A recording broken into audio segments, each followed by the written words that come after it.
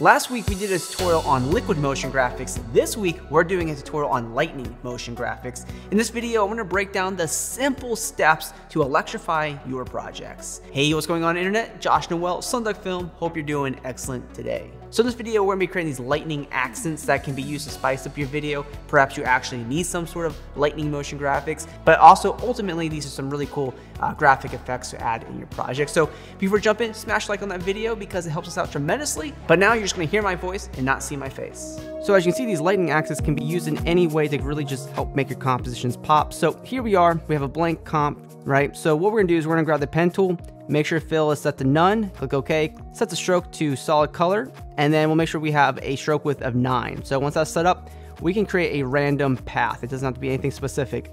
So once that's created, we can go into our shape layer, go to add, and just animate this by using a trim paths.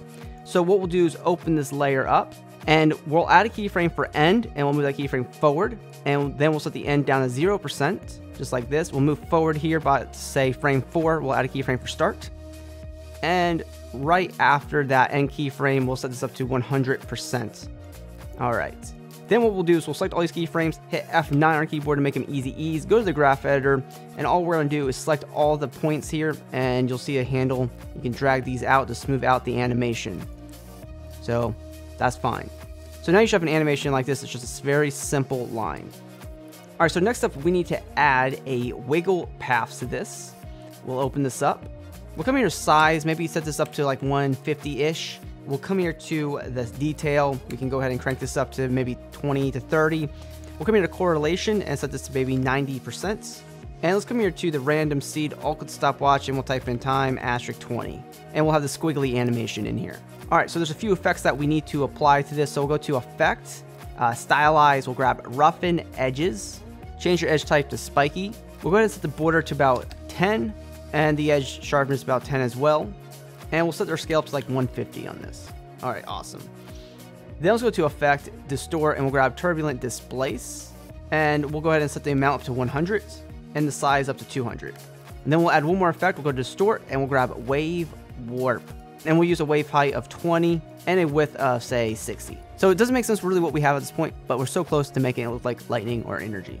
All right, so next up, we're going to talk about how we can create this glow effect here and really make this pop. So what we're going to do is we'll go to Layer, New, Adjustment Layer right here. And with our adjustment layer selected, we'll go to Effect, Stylize, we'll grab Glow. We'll set our glow intensity up to 2 here, and we'll go ahead and go to Original Color, set this to A and B colors, and change this to Sawtooth B greater than A. And here you go to color A, and we can change our color to like a nice blue or any color that you want. Then what we can do is take our glow effect, we can go to Edit, Duplicate. We'll go ahead and set our glow radius of 280, and I'll make it pop out there. And now you're just gonna have this smooth lightning accent streak here, but we can make something a little bit more if you wanna go to Effect, Time, you grab Posterize Time.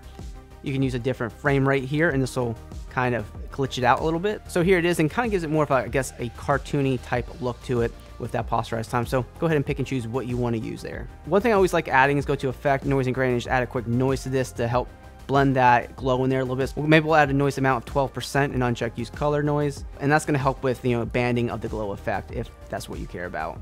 So far everything's looking good, but we have a little bit more we need to add to this. So I want to make like the lightning streaks a little bit skinnier towards the end of their animation, and talk about how you can create new lightning streaks fairly quick.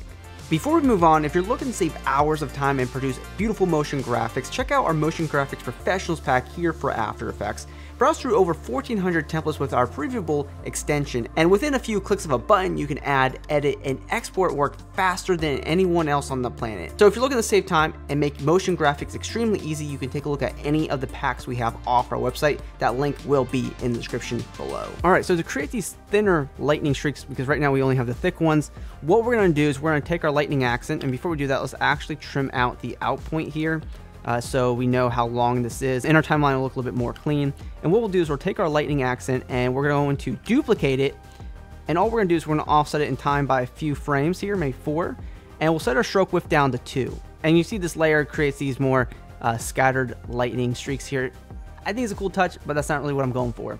So what we can do is we can open up our lightning streak, go in the contents, we can go into the wiggle paths, and you'll see that we have our random seed with that expression. Just alt click the stopwatch to get rid of that random seed. And we'll go into our roughen edges for this layer, and we can bring down the border down to 2, and that should, give you that thinner line without breaking it apart. So you can experiment with the border and see, what that gives you if you're interested in that look. So just playing that back in real time, if I had a border of 5, you get those really cool broken up lines there using a border of 2, but you get more of a solid thin line with this. So I want to talk about how you can easily duplicate this so you can add more lightning streaks around your composition, but we have 2 layers here.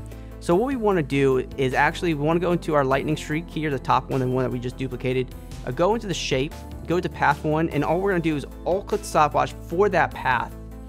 And we'll go into our bottom lightning streak here, and we'll hit U twice, and you'll see the paths right there. All we're going to do is take the pick whip for that top path and parent it to the bottom path. So whatever this path is, this second lightning streak will, update. So that's pretty cool. So now what we can do is we can take our accent here, we can duplicate both of them, bring them forward, we can move them around our timeline, and now what we can do is we can go into that bottom path there for the duplicated one. And without breaking anything, we can just start removing some of these points here, and we can just add like a new path like this. And both layers should update to your new path, and just go ahead and make sure that that path is always with your new duplicated path. So as you can see, by duplicating these and creating your own custom paths every time, you can get some really unique looks with these accents. But I want to show you another technique on how to create like a circle and talk about animating that path to create even more variation in your lightning accents. So as before, we'll just take one of these, we'll just duplicate them. I'll just bring this off to the side for now. And as you can see, I even did a lightning streak where they followed the path of like one of our graphics here to create a unique look on it. But I'm gonna go ahead and actually delete this. So we'll go into that path. And before we really do anything, I'm gonna actually grab the ellipse tool here, and I'm gonna draw out like a circle like so. And all I'm gonna do is go ahead and right click on this, click on convert to Bezier path. And we're just gonna copy the path of that shape layer, and then we can delete it. And we can go into the lightning streak path, and we can just paste this in here.